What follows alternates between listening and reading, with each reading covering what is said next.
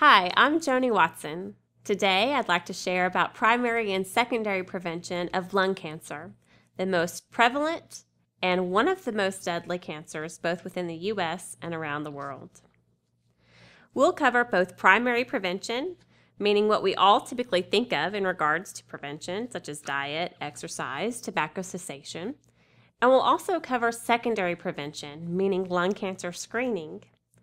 Tertiary prevention, which includes treatment and survivorship, is absolutely important to improving the health of patients, and all nurses, no matter their specialties or roles, can impact lung cancer. But for the purposes of this learning activity, we'll focus on primary and secondary lung cancer prevention. Let's take a good look at the overall picture of lung cancer, not only in the U.S., but also globally. According to the American Cancer Society, over 1.6 million people are expected to be diagnosed with cancer in this year alone in the United States. Of those cases, over 228,040 people will have lung cancer, accounting for 14% of all cancer diagnoses. Lung cancer accounts for more deaths than any other cancer in both men and women, and approximately 160,000 deaths will result from lung cancer alone in 2013. You can see from the graphs provided by the American Cancer Society that lung cancer impacts more men than women. This is true for both incidence as well as deaths. While we'll discuss more about tobacco cessation later, you can see that the deaths also correlate to the times around tobacco use. For example, women gravitated to tobacco after men, and the death curves allude to that. It was actually the American Cancer Society who definitively pointed to the link between tobacco use and lung cancer, and subsequently death, via what's known as the Hammond-Horn study in the 1950s, which became the precursor for the current society's cancer prevention studies. And still to this day, lung cancer remains the most preventable cause of death in our society. The 5-year survival rate for all lung cancers is a grim 16%, which is far lower than many cancer survival rates and well below the overall 66% 5-year survival rate of all cancers combined. Lung cancer actually kills more people than the 3 most common cancers that follow it combined. Yet it is highly preventable.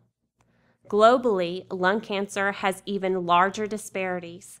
It remains the largest cancer killer as 1.37 million people die each year of lung cancer around the world. This is largely due to tobacco use globally, which is prevalent in developing countries.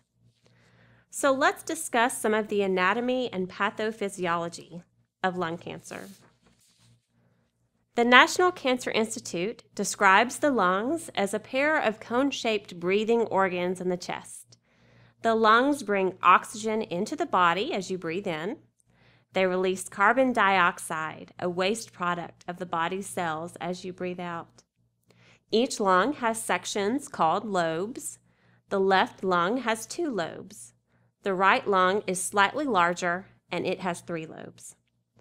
2 tubes called bronchi lead from the trachea or windpipe to the right and left lungs. The bronchi are sometimes also involved in lung cancer. Tiny air sacs called alveoli and small tubes called bronchioles make up the inside of the lungs. About 84% of all lung cancers are described as non-small cell. Approximately 15% of lung cancers are small cell, and a much smaller amount of lung cancers, 1% actually, are defined as carcinoid tumors. In comparison, the small cell lung cancers are more aggressive and typically they spread more rapidly. Non-small cell cancers are most commonly comprised of one of 3 different cell types, which may expand the name of the non-small cell cancer. For example, squamous cell carcinomas are cancers that begin in the squamous cells, which are thin, flat cells that look like fish scales. This is also called epidermoid carcinoma. Large cell carcinoma is cancer that may begin in several types of large cells. And lastly, adenocarcinoma is cancer that begins in the cells that line the alveoli and make substances such as mucus. Small cell cancers include two types: small cell carcinoma, which is often called oat cell cancer due to the way it looks under the microscope, and combined small cell carcinoma. Signs and symptoms of lung cancer, which typically appear late in the tumor growth process, include coughing, bloody sputum, pain in the chest or swallowing, vocal changes, fatigue, and breathing changes such as shortness of breath, wheezing, and pneumonia, as well as unexplained weight loss. Non-small cell lung cancer, the most common type of lung cancer, utilizes the TNM staging system, or tumor node metastasis model. This is a simplified version of non-small cell lung cancer staging. In stage 1, the cancer is located only in the lungs and has not spread to any lymph nodes. Stage 2, the cancer is in the lung and the nearby lymph nodes, while in stage 3, cancer is found in the lungs and in the lymph nodes in the middle of the chest. This also is described as locally advanced disease. In stage 4, this is the most advanced stage of lung cancer, and it also is described as advanced disease. This is when the cancer is spread to both lungs, to fluid in the area around the lungs, or to another part of the body, such as the liver or the organs. Small cell lung cancer, which accounts for 15% of all lung cancers, may also utilize a TNM staging, or it may simply be referred to as limited stage or extensive stage. Limited stage cancer is found on only one side of the chest, involving just one part of the lung and nearby lymph nodes. On the other hand, extensive stage indicates the cancer has spread to other regions of the chest or other parts of the body. There are actually numerous risk factors for lung cancer. As mentioned earlier, men have a slightly higher lung cancer incidence and death rate than females, and the majority of those living with lung cancer are age 60 or older. In regards to race, Black men have higher incidence and mortality rates than their white male counterparts. However, the incidence and mortality rates among Black and white women are relatively similar. Tobacco exposure remains the #1 risk factor for lung cancer, as it's the cause of 87% of all lung cancer deaths. About 3,400 of these deaths are the result of secondhand exposure to tobacco smoke. Those exposed to secondhand smoke have a 30% increased risk of lung cancer. So one person or patient smoking is not only impacting one life, but it may be impacting numerous lives and putting many others at risk for lung cancer, for other cancers, or even for other chronic diseases. According to the American Lung Association, it has been estimated that active smoking is responsible for close to 90% of lung cancer cases. Radon causes 10%. Occupational exposures to carcinogens account for approximately 9 to 15%, and outdoor air pollution 1 to 2%. Because of the interactions between exposures, the combined attributable risk for lung cancer can actually exceed 100%. Exposure to radon is estimated to be the second leading cause of lung cancer, accounting for an estimated 15,000 to 22,000 lung cancer deaths each year. Radon is a tasteless, colorless, and odorless gas that is produced by decaying uranium, and it occurs naturally in soil and rock. The majority of these deaths occur among smokers, since there is a greater risk for lung cancer when smokers also are exposed to radon. Lung cancer can also be caused by occupational exposures, including asbestos, uranium, and coal, an important fuel in the manufacture of iron in smelters, blast furnaces, and foundries. The combination of asbestos exposure and smoking greatly increases the risk of developing lung cancer. Non-smoking asbestos workers are 5 times more likely to develop lung cancer than non-smokers not exposed to asbestos. If they also smoke, the risk factor jumps to 50 or higher. Environmental exposures also can increase the risk of lung cancer death. Let's talk about the specific lung cancer prevention and screening strategies. The most well-known and evidence-based strategy to prevent lung cancer is to avoid tobacco or stop using tobacco. This one prevention strategy has a broader impact than just lung cancer, though.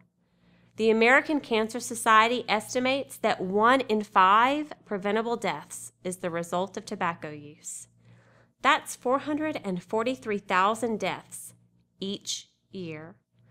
So as nurses, using evidence-based strategies to assess tobacco status of our patients and encouraging them to stop using tobacco is a highly effective prevention strategy and educational opportunity. The 5 A's is one such evidence-based program. The 5 A's include ask, advise, assess, assist, and arrange. With this model, first you ask each patient about his or her tobacco use status at every visit and record the patient's response. Then, advise clear, non-judgmental, and personalized suggestions for quitting.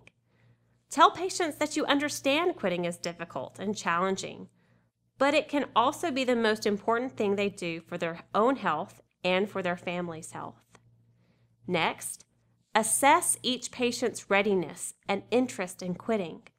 The patient's response to your questions about his or her willingness and readiness to quit will affect the next step in the process. If he or she is willing to quit, you'll offer resources and assistance, which is the next step. If not, you'll help the patient determine the barriers to cessation and start again.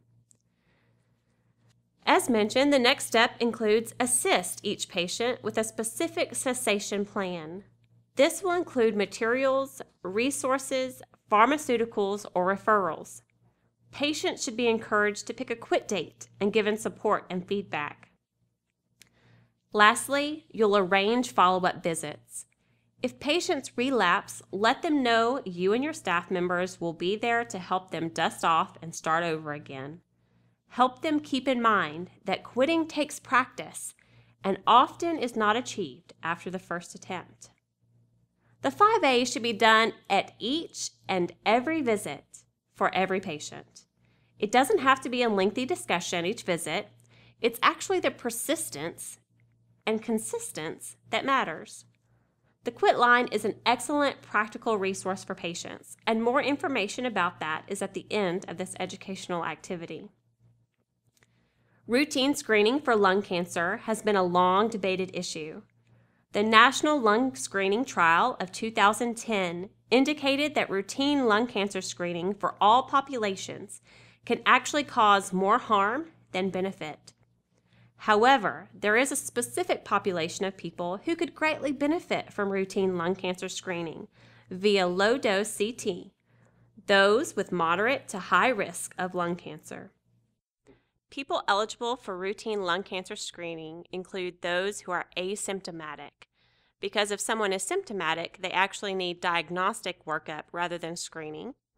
It also includes people who have had significant secondhand smoke exposure, those who have had previous history of other malignancies, which would increase their risk of lung cancer due to the previous cancer's treatment modality, for example, radiation, or those with a previous head and neck cancer due to smoking, and those who have had a 30 or more pack year smoking history.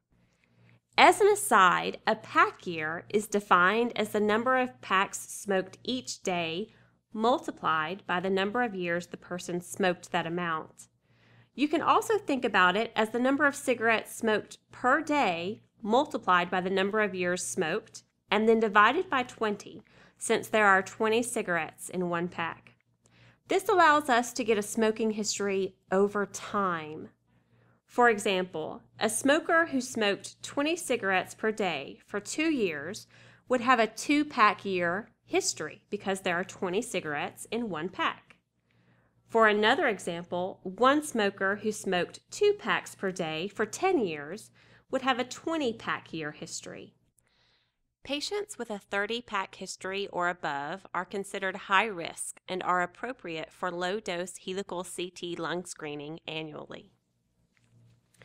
Nurses are key to improving health and wellness for all, including lung cancer survivors and their families. Nurses can affect the public's awareness and willingness to use screening measures that can prevent lung cancers and detecting lung cancers earlier, increasing the opportunity for cure and survival. Thank you.